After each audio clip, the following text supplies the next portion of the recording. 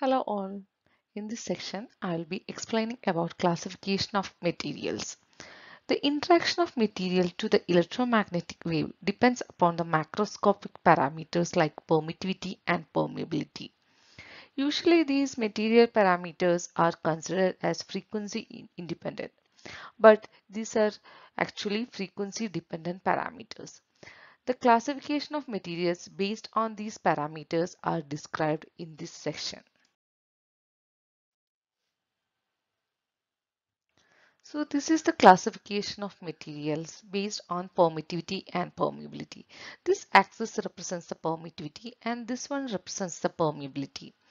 And the first classification of material is DPS materials or double positive material. For this, the permittivity and permeability are positive.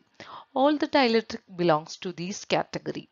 For these materials, the direction of propagation and pointing vectors are in same direction. Next one is ENG material or epsilon negative material. For this, epsilon will be negative and permeability will be positive.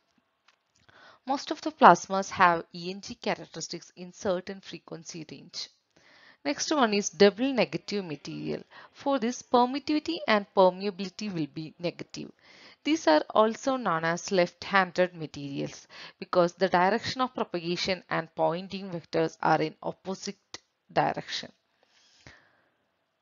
These materials are not readily available in nature and they are classified as metamaterial structures. Next one is MNT or mu negative material. For this, permeability will be negative and permittivity will be positive.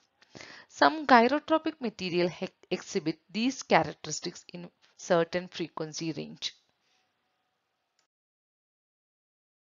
Thank you all for watching my video.